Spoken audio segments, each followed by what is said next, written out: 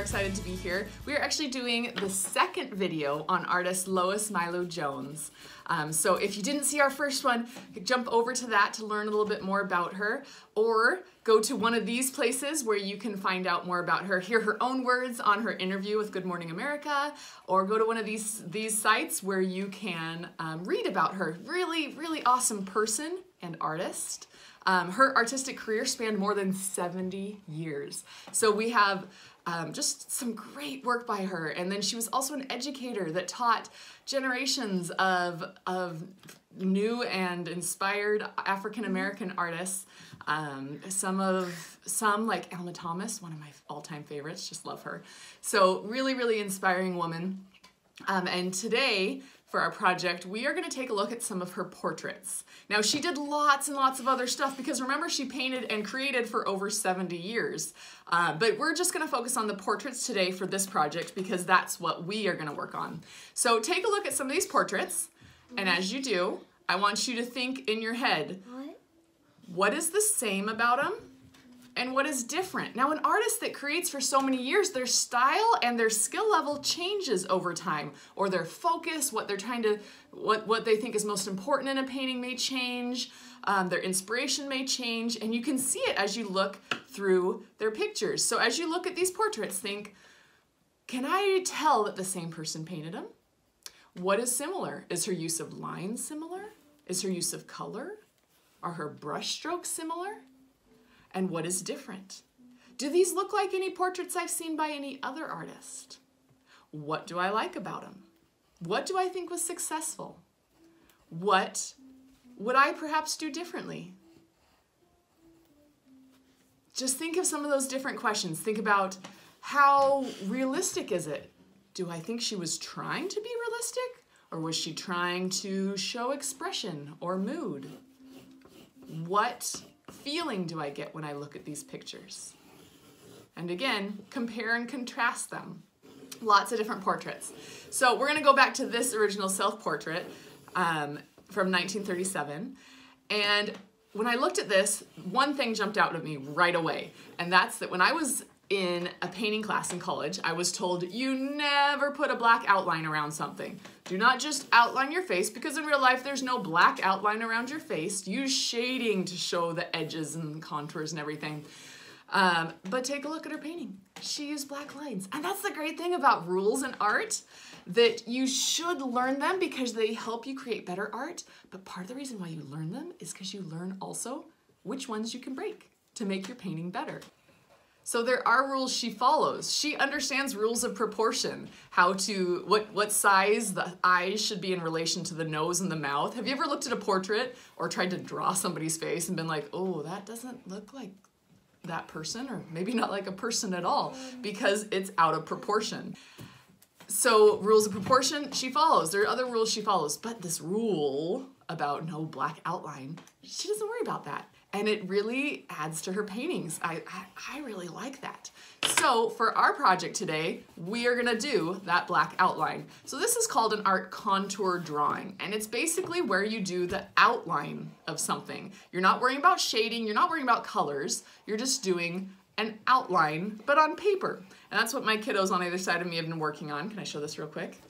So to do a contour drawing, this is what Dude's been working on right here of his sister.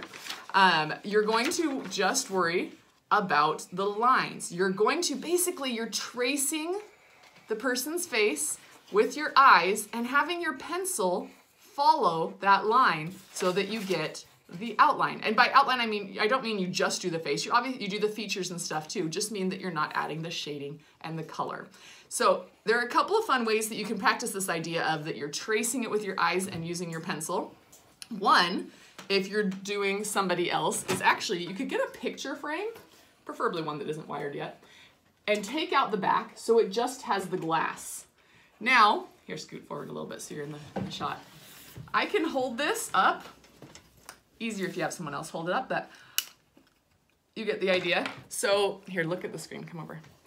So I'm gonna hold this up and I'm gonna look right at him and literally trace through here. Now use, an Expo dry erase marker so that it erases. Don't use a Sharpie on a picture frame. but I'm gonna trace it. I'm wiggling all around, but if you had a way to prop it up, make it work a little bit better, I am just literally tracing his features here, which helps me practice the idea of tracing it with your eyes and drawing it with your pencil. You could also do this at a window.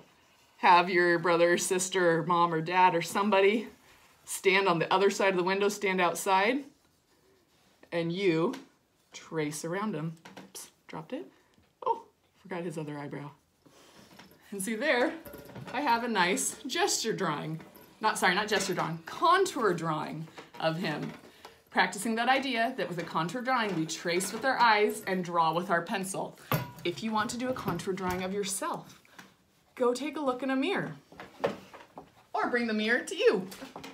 So go into your bathroom to the mirror or bring a mirror to you.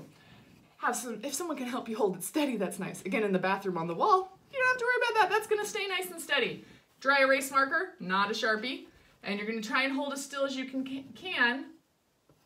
It might help if you squint one eye as you try to really focus on the line, and you're just tracing yourself in the mirror, which is kind of fun, isn't it? Just tracing. This way you're not gonna get those proportions wrong, are you? You're not gonna end up with a nose that's twice as big as it should be. Whoops. Now I'm tracing myself, but I've squinted one eye, so it's gonna look like I'm winking at you. So again, do this with a dry erase marker, not a Sharpie. And then the great thing is you can do this as many times as you want. Go ahead and grab a paper towel, erase it, and go for it again.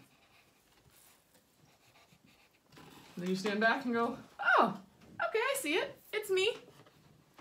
You see that? Oh, it's hard for you to see that, but it's there. So, if you want to do yourself, dry erase marker on a mirror. If you want to practice the idea with someone else, go to the window or grab a picture frame with just the glass in it. Hold that steady and trace the other person. Then transfer that idea onto paper. Can I show yours? So Mary's over here, has drawn her brother. Again, she's not worrying about shading. Well, she did a little bit right here. That's a shirt. That's just the shirt, she says. But she's just outlining his face. Contour drawing helps you really practice your observational skills. You're not drawing what you think is there, you're drawing what you really see is there. And that's really important, especially when drawing people, because it's legit hard to draw people, because if you draw one eye, like, you know, a little bit too big, they suddenly look like an alien. If you're doing a landscape and you make a tree a little too big, okay, the tree grew, no biggie. So this is a great practice to really sharpen those observational skills. Contour drawing, don't stress about the colors, the shading, the painting, just do the outlining. And then you can decide, like Lois Mailou Jones, if you're gonna keep those outlines in your painting or if you're gonna shade them out of the way. Either one. It's totally up to you, because that's the great thing about art is you're in charge. Your paintings are like your own little world that you get to create. So have fun with this. Hope you enjoyed this. And again, please pop over to one of these sites and learn more about Lois Mailou Jones. Really awesome lady, awesome artist, really cool stuff. So thank you and happy arting.